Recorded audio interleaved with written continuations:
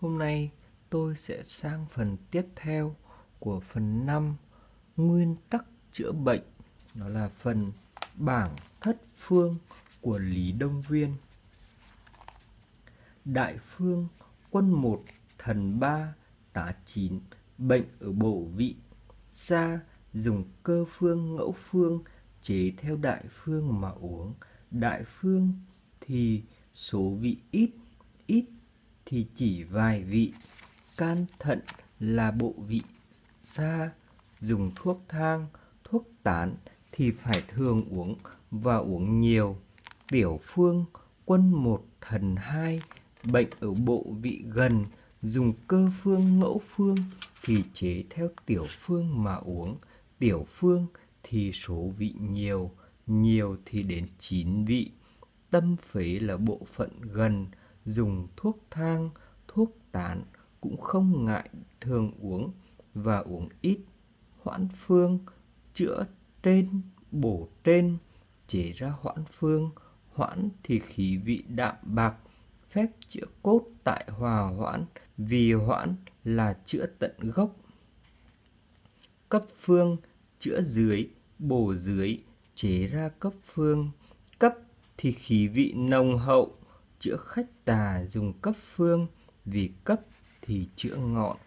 Cơ phương, quân 1, thần 2 là cơ phương, quân 2, thần 3 cũng là cơ phương, vì dương thuộc số lẻ. Ngẫu phương, quân 2, thần 4 là ngẫu phương, quân 2, thần 6 cũng là ngẫu phương, vì âm số chẵn. Phức phương, cơ phương không khỏi, dùng ngẫu phương là trùng phương, cũng gọi là phức phương. Cho nên mọi bệnh khi phát sinh ra, có bệnh sinh ở gốc bản, có bệnh sinh ở ngọn tiêu, có bệnh sinh ở trung khí, có bệnh chữa ở gốc mà khỏi, có bệnh chữa ở ngọn mà khỏi, có bệnh chữa ở trung khí mà khỏi, có bệnh chữa cả ngọn lẫn gốc mà khỏi, có bệnh chữa theo lối nghịch trị mà khỏi, có bệnh chữa theo lối tòng trị mà khỏi.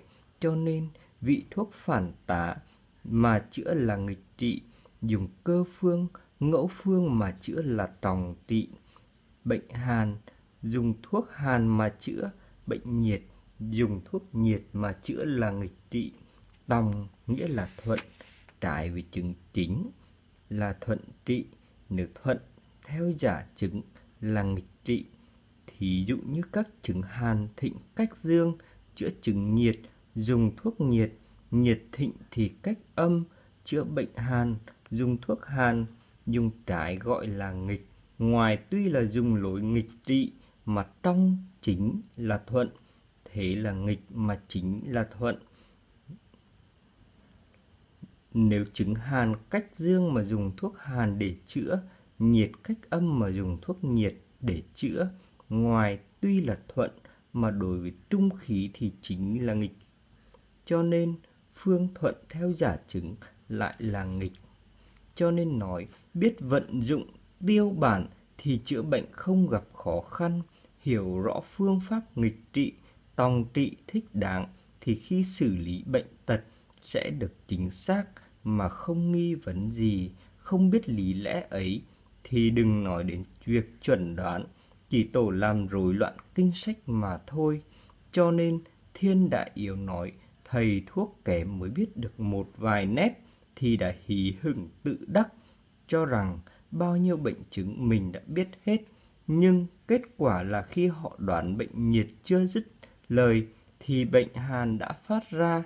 Họ không biết được dùng một khí như nhau mà bệnh tật sinh ra có thể hiện khác nhau. Vì thế nên làm rối loạn phương pháp chẩn trị. Sự ứng dụng của lục khí, người kém chỉ biết được nửa. Khí hóa ở kinh quyết âm, người kém cho là hàn mà thực là ôn. Khí hóa ở kinh thái dương, người kém cho là nhiệt mà thực là hàn.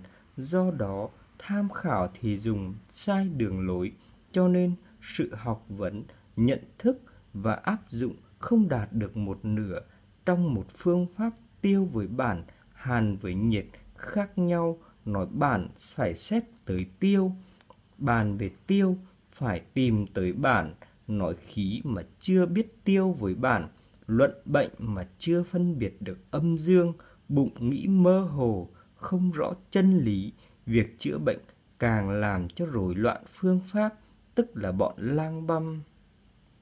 Lý lẽ của tiêu bản tóm tắt mà bao la, từ nhỏ đến to, có thể nêu lên một ví dụ mà biết rõ được sự biến hóa của trăm bệnh, cho nên hiểu biết được tiêu bản là dễ nắm bệnh suy tổn, phải ôn bổ nó.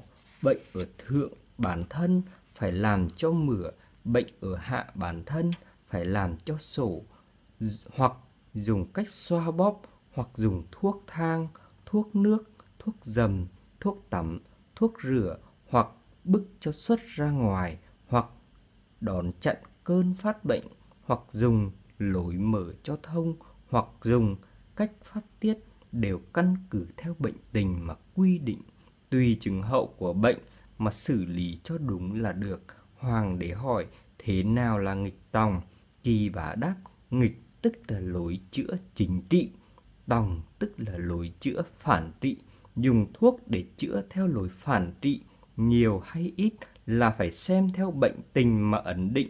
Nói nghịch trị tức là chính trị, tòng trị tức là phản trị.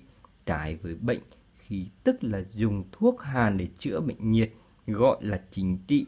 Lấy thuốc nhiệt để chữa bệnh hàn, dùng thuốc thuận theo bệnh khí tức là phản trị. Hoàng đế nói thế nào gọi là phản trị? Kỳ Bá đáp tức là dùng thuốc nhiệt để mà uống mát, dùng thuốc hàn mà uống nóng, dùng thuốc bế tắc để chữa bệnh bế tắc, dùng thuốc thông lợi để chữa bệnh thông lợi. Cần tìm nguyên nhân bệnh ở đâu để đánh ngay vào chỗ chủ yếu của bệnh, phải phân biệt thật giả, không bị hiện tượng giả tạo.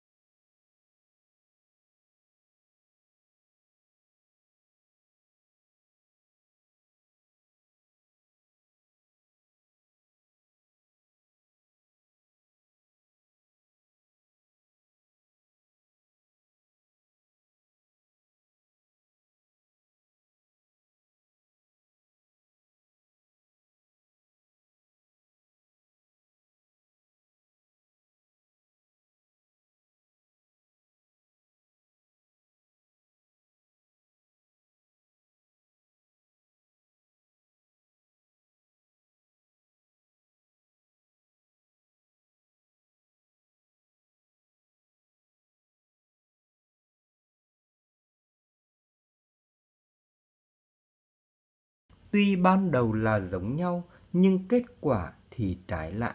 Điều hòa khí huyết có thể thu được kết quả chữa bệnh là thế nào? Đáp hoặc dùng lối nghịch trị, hoặc dùng lối tòng trị, hoặc nghịch với bệnh khí mà thuận với chính khí, hoặc thuận theo bệnh khí mà nghịch với chính khí, để sơ thông cơ chế của khí âm dương, làm cho trên dưới điều hòa. Đấy là lối chữa điều hòa khí huyết. Nghịch là nghịch lại bệnh khí để chữa thẳng chính khí, tòng là thuận theo bệnh khí mà chữa trái nghịch với bệnh khí để chữa thẳng, làm cho bệnh khí phải thuận theo bệnh khí để chữa là làm cho nó được bình hòa. Cho nên nói nghịch tòng hạ tức là sơ thông phần khí, làm cho đường lối khai thông, thì khí cảm hàn nhiệt mà biến đổi, bệnh có ảnh hưởng trong ngoài với nhau thì trị liệu như thế nào? Đáp từ bên trong ảnh hưởng ra ngoài thì căn bản là do bên trong, cho nên phải điều trị bên trong trước. Từ ngoài ảnh hưởng vào trong thì căn bản là do bên ngoài, cho nên phải điều trị bên ngoài trước, đó là chữa từ gốc bệnh. bệnh từ trong ảnh hưởng đến ngoài mà nặng về bên ngoài hơn thì trước phải trị bên trong rồi sau mới trị bên ngoài. Bệnh từ ngoài ảnh hưởng vào trong mà nặng về bên trong thì trước chữa bên ngoài rồi sau mới chữa bên trong, tức là trước trừ tận gốc, sau mới thanh trừ cành lá. Đã không phải từ bên trong lại không phải từ bên ngoài, cho nên gọi là bất nội ngoại nhân, chỉ nên chữa bệnh chứng chủ yếu, không phải từ bên trong, không phải từ bên ngoài, là đằng nào cũng có một bệnh. Đó là nói về cách chữa biểu lý của bệnh có 3 phép. Một là tiêu bản, hai là tiên hậu, ba là chủ bệnh. Nói chung, chữa bệnh hàn phải dùng thuốc nhiệt, chữa bệnh nhiệt phải dùng thuốc hàn. Thầy thuốc không thể trái với tiêu chuẩn trị liệu có tính chất nguyên tắc ấy mà thay đổi cách chữa khác. Nhưng có khi bệnh nhiệt cho dùng thuốc hàn mà nhiệt lại tăng thêm, có khi bệnh hàn dùng thuốc nhiệt mà hàn lại tăng thêm. Chẳng những hàn nhiệt vốn vẫn không lui, trái lại bệnh mới lại tăng thêm. Trường hợp này thì cách chữa như thế nào? Tức là chữa bệnh mà bệnh không lui, trái lại vì dùng thuốc hàn thuốc nhiệt mà sinh ra bệnh hàn bệnh nhiệt mới. Kỳ Bá đáp: các chứng cho uống thuốc hàn mà hỏa nhiệt, tức là âm bất túc, cần phải tư âm. Cho uống thuốc nhiệt mà hỏa hàn là dương bất túc, cần phải bổ dương. Đó là theo thuộc tính của nó. Đây là bổ thêm nguồn gốc của hỏa để tiêu trừ âm ế, làm mạch chân thủy để chế lại dương quang. Cho nên nói là tìm thuộc tính của nó. Người thầy thuốc kém dùng thuốc nhiệt chữa bệnh hàn, dùng thuốc hàn chữa bệnh nhiệt.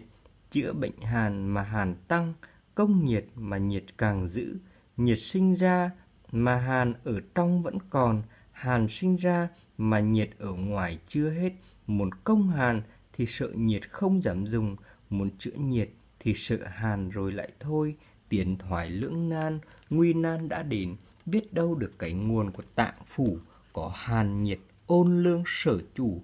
Và lại chữa tâm không cứ phải chữa bằng nhiệt, chữa thận không cứ phải chữa bằng hàn. Trợ thêm cái dương khí của tâm, dùng thuốc hàn cũng thông hành được, làm mạnh chân âm của thận. Dùng thuốc nhiệt cũng có thể giảm được, hoặc dùng thuốc nhiệt chữa bệnh nhiệt, dùng thuốc hàn chữa bệnh hàn, là chữa đâu khỏi đấy. Hoàng đế nói uống thuốc hàn mà lại nhiệt, uống thuốc nhiệt mà lại hàn là tại sao? Kỳ Bá đáp: chỉ đơn thuần chữa cái khí cang thịnh mà xem nhẹ mặt hư của nó, cho nên có cái kết quả trái nhau như vậy. Vật thể có hàn, có nhiệt, khí tính có âm, có dương, va chạm đến khí cang thịnh thì làm tăng thêm tác dụng của nó. Và lại can khí ôn hòa, tâm khí nóng nảy, phế khí mát mẻ, thận khí lạnh lẽo, tỳ khí thì tổng hợp các khí trên. Mùa xuân dùng thuốc thanh chữa can mà lại ôn, mùa hè lấy thuốc hàn chữa tâm mà lại nhiệt, mùa thu dùng thuốc ôn chữa phế mà lại thanh, mùa đông dùng thuốc nhiệt chữa thận mà lại hàn. Bởi vì bổ mạnh vào khí cang thịnh quá, bổ khí cang thịnh quá thì khí hàn, khí nhiệt của tạng tự nó sẽ nhiều ra.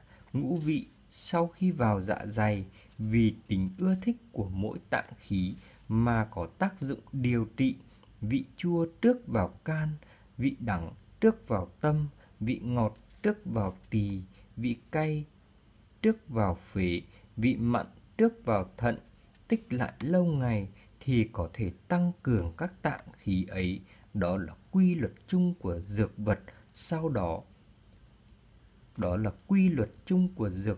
Sau khi vào dạ dày nó phát huy tác dụng khí hóa.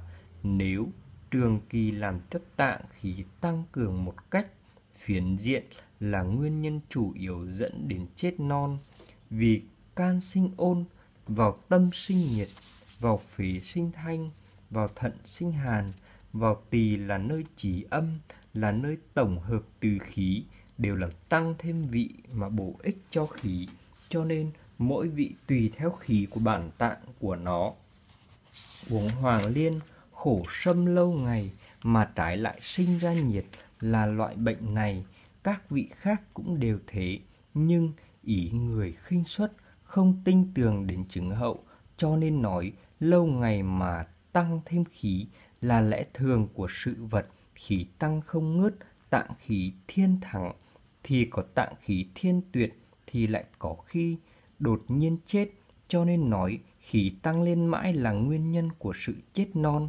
Vì thế uống thuốc hàng ngày mà không đủ ngũ vị, không đủ từ khí, mà lại cứ uống nhiều ngày, tuy ban đầu có bổ ích nhưng dùng lâu thì sẽ chết non, là nghĩa như thế. Bỏ cơm mà chỉ uống thuốc thì mau chết. Tại sao vậy? Là vì không có vị của ngũ cốc bồi bổ, cho nên như vậy. Lại chỉ ăn một thứ ngũ cốc cũng mau chết non. Phân biệt bệnh tật ở trong, ở ngoài là làm sao? Kỳ Bá đáp, phương pháp điều khí cần phải phân biệt âm dương, xác định coi chúng ở trong hay ở ngoài, căn cứ vào vị trí của bệnh.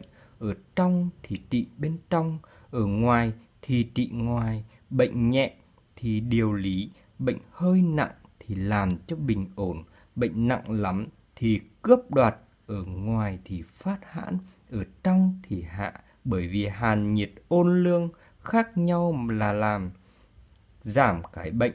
Thế sở thuộc tùy theo sự thích nghi của nó. Bệnh có trong, có ngoài, chữa có biểu lý. Chữa ở trong dùng phép nội trị mà điều hòa, chữa ở ngoài dùng phép ngoại trị mà điều hòa. Ngoài ra, bệnh nặng thì dùng cách bình khí để điều hòa. Nặng quá không khỏi thì phải dùng cách cướp đoạt tà khí, làm cho nó suy giảm đi.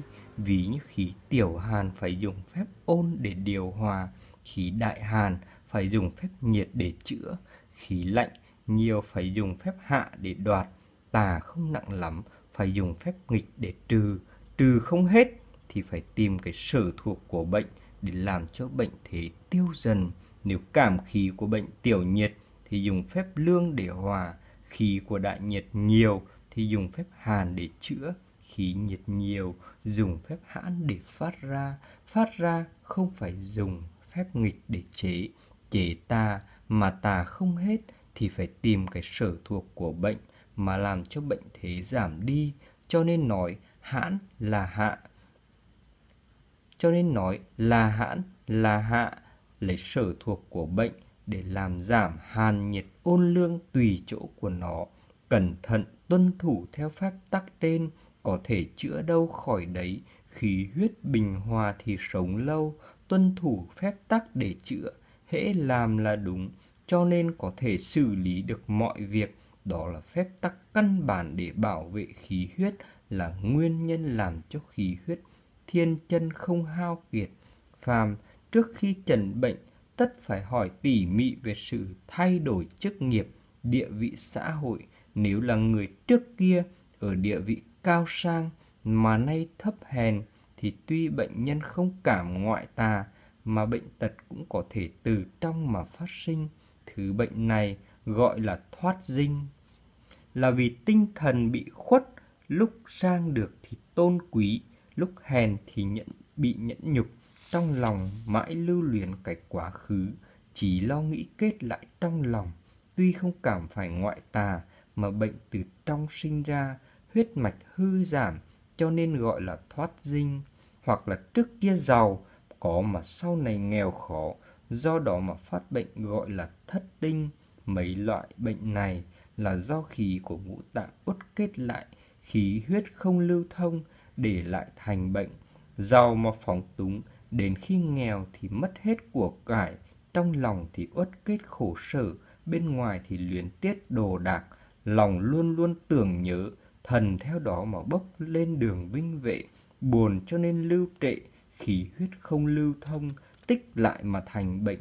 Thân thể ngày càng gầy mòn, khí hư tinh kiệt, khí huyết bức nhau, thân hình gầy mòn cho nên thân thể ngày càng sa sút, khí quy về tinh, tinh nuôi khí, làm cho khí hư không hóa tinh, là vì tinh không có gì bồi bổ, bệnh thế ngày càng nặng, dương khí tiêu tan, gai gai ớn lạnh, thường thường kinh hãi bất an, bệnh thế lâu ngày, cốc khí hết, dương khí tiêu tan ở trong, cho nên gai gai ớn lạnh mà sợ hãi. Bệnh thế của loại bệnh này sở dĩ ngày càng nặng là vì tình trí uất kết, bên ngoài thì hao tổn vệ khí, bên trong thì vinh huyết bị tiêu hao, huyết do ưu sầu nung nấu, khí do bị thương mà giảm đi, cho nên làm hao vệ khí ở ngoài, đoạt dinh khí ở trong. Tại sao bệnh hóa ra lâu ngày? Là vì khí bị hao mà đoạt mất. Thầy giỏi mà không hỏi nguyên nhân bệnh, không hiểu bệnh tình, đấy cũng là lỗi lầm thứ nhất trong công tác chẩn trị.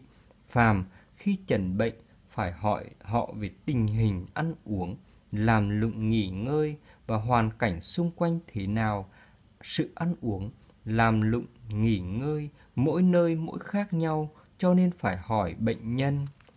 Về mặt tinh thần, có những sự vui sướng, đau khổ, bất ngờ hay không, hoặc là trước vui sau khổ, bởi vì những nét sinh hoạt bất thường ấy đều có thể làm tổn hại đến tinh khí, làm cho tinh khí suy kiệt, hình thể bại hoại, mừng thì khí hoãn, buồn thì khí tiêu, buồn thương ở trong thì tinh khí kiệt hết mà chết.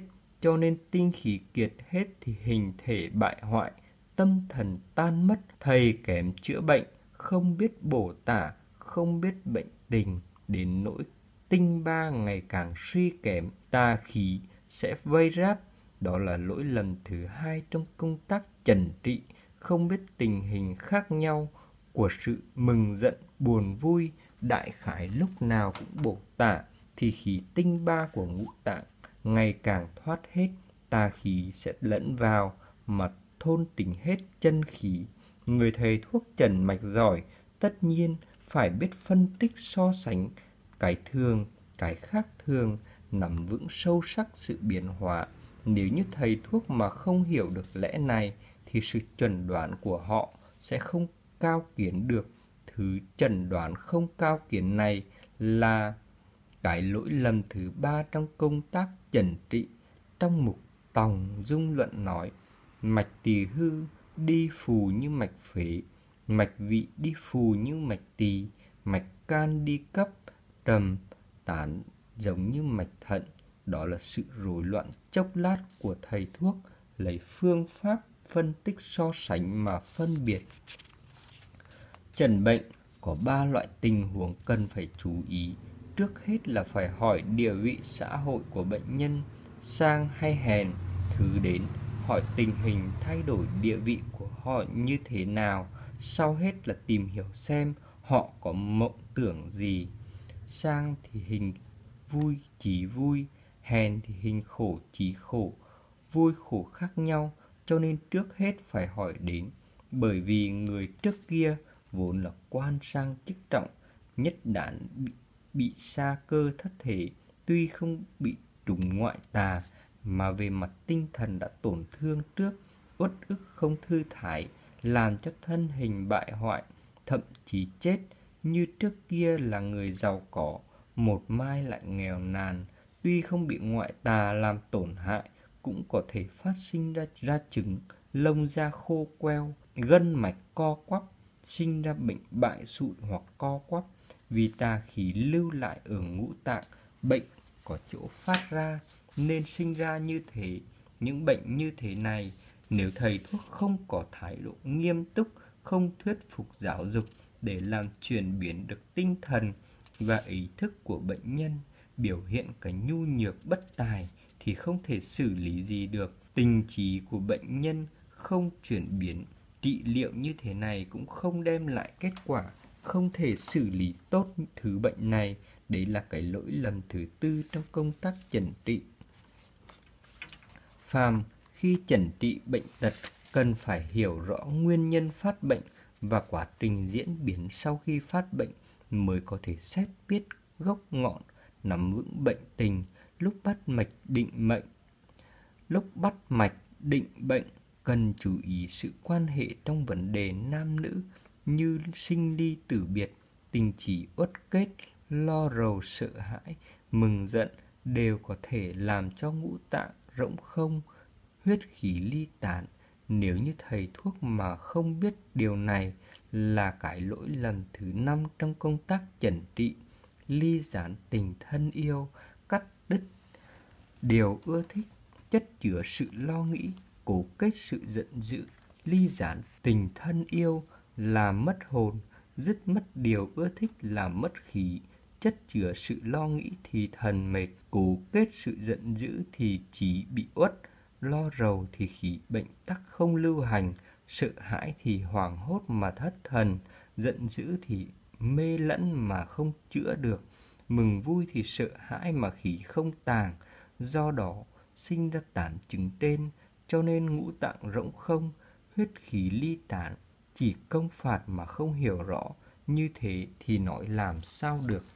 Phàm khi chuẩn đoán lâm sàng mà không biết lẽ âm dương nghịch tòng, đấy là nguyên nhân thất bại thứ nhất trong công tác trị liệu.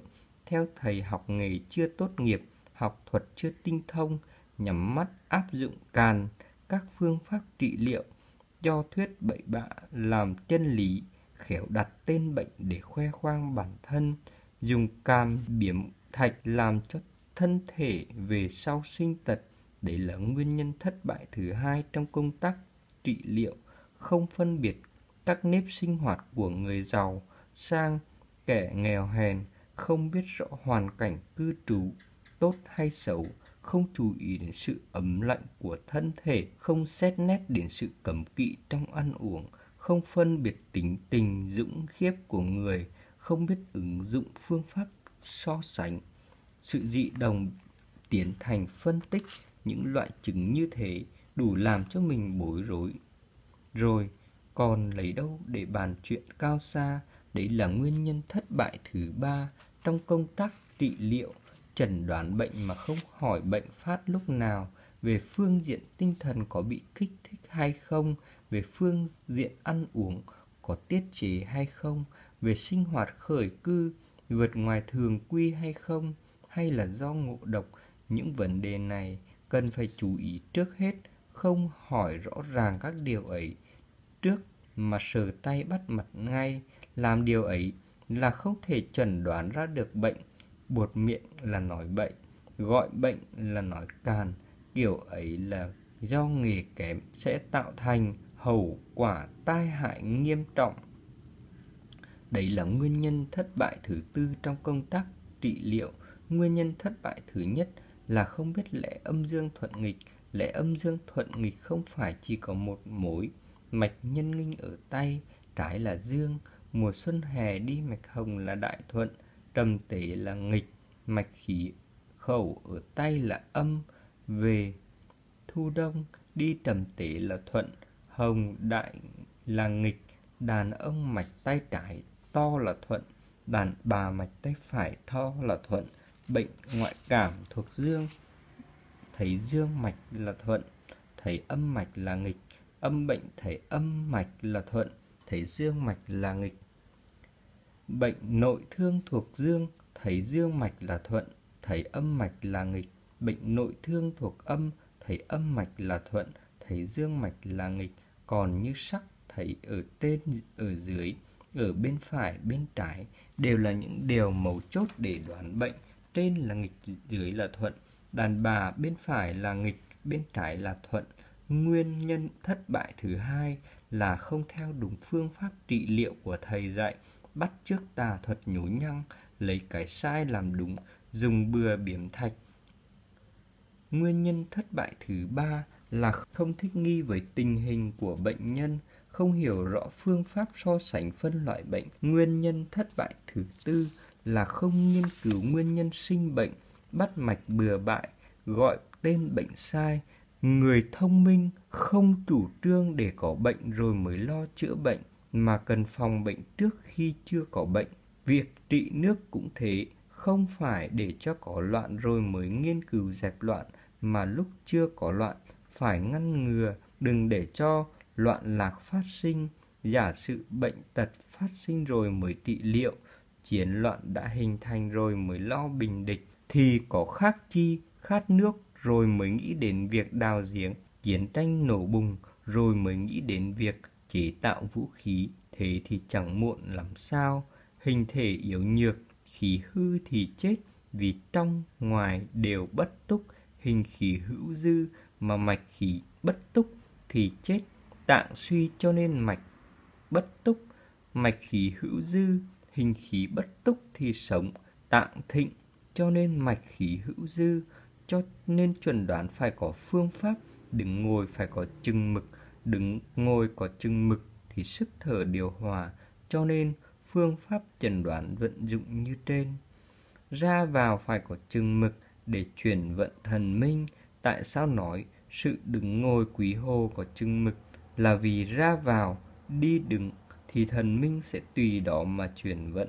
Cần phải giữ sự thanh tịnh, quan sát khí sắc hình thể, xét rõ khí hậu thời tiết, phân biệt bệnh vị của ngũ tạng, rồi sau mới xem mạch để định rõ sự sống chết.